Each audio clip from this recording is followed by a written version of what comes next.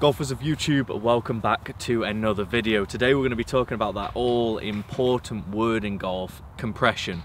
Compression, what does it mean? Why does everyone chase it? Why this, why that? And I feel like it gets used a lot, especially in coaching, to kind of force you to do things and as such. But basically all it is about is about pushing the ball into the ground to create that kind of movement. Again, if you're watching a club kind of come through and it's like this through impact, obviously it's a very weak shot, whereas if you watch like tour pros when they're coming through, you'll see like the shaft handle is slightly in front. Basically what I want to talk about today is something that really helped me moving forward with compression. It didn't help me create the compression, but what it definitely did is help me create the feel for it. And it's called the Tour Striker ball. So basically what you do is you put it around your neck, just like this. You lock it in between your hands and it keeps you connected. One of my big issues is when I get to the top, I kind of have like this flying elbow, which when you kind of watch it, if I was to do it with the Tour Striker ball, what you'd see is this, and my elbow kind of, let's say, detaches from the golf swing. So what this then intends to do is try and keep my elbows kind of nice and close, so when I'm obviously trying to hit a golf shot, boom, move it through, turn the body through the golf shot, and crack on with it. I'd really genuinely say get one of these. I think they are worth the weight in gold. Obviously when you are starting with one, you know, go with a bit of loft first, because then you can almost feel like you can really lean that shaft forward and still get the properties that you're looking for. So let's see it in action. And honestly, if you can find a grass range, the importance of a grass range is so beneficial. I'll probably talk about this more and more as the channel kind of develops and grows. But when you're kind of on a range mat, you can get away with a lot of stuff on a range mat and still think you've hit a really good shot, whereas when you then come out on the course, you're like, well, I wasn't doing this on the range, yeah, because the mat was significantly helping you. Let's say you kind of go, the ball is over here and you get into the ground here. In here, the grass will collect you, whereas on a range mat, it'll probably bounce the ball up a little bit and you'll strike it through. So again, if you can, grass range, brilliant. So yeah, let's kind of run through then. So obviously what we're doing is we're putting the ball in between, we're holding it there, we're making it through, and honestly just feel like you're just half swinging at the moment, so just working on that contact.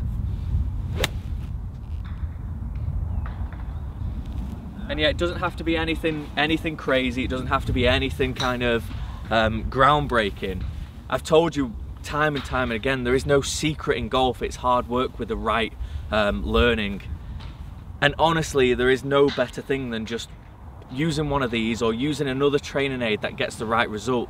Problem is there's that many training aids now, you can get so kind of lost in what they're trying to achieve, and the training aid, whilst it might be good for someone, isn't good for all. And I think I see it a lot with like Let's Cure slicers. Well, you don't know what slicers are doing.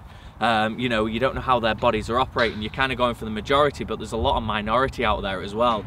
So yeah, one of these is absolutely solid, keeps you nice and connected. And kind of what I want you to feel is like when you're obviously hitting, I'll kind of hit one just over here now with a half swing. You know, what I want you to kind of feel is like the fact of you keep nice and connected. Obviously, connection is key. But then if you want to move, get a bigger shoulder turn, it's not this, you're not standing up out of it, you keep nice and over it, and just something like keeps you nice and connected. You can go to a full swing with this, so that's absolutely fine, which I'll demonstrate for you now. But yeah, I mean, don't get suckered into, you know, getting a training aid and thinking, oh, it's going to solve everything. It doesn't, it really doesn't. But you know, for a full swing, you're here,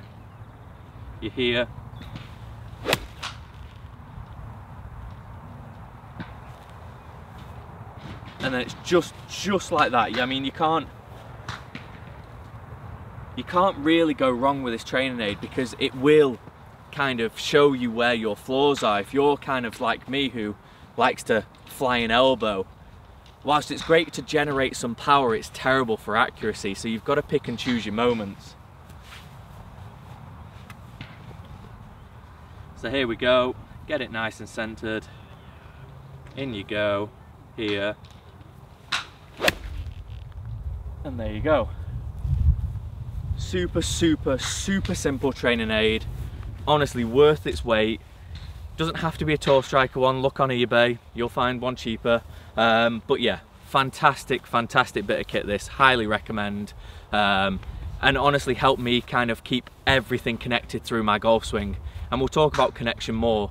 Connection works on putting, chipping, long game. It runs so much through the golf swing. So yeah, hope you enjoyed this video. YouTube, we'll see you later.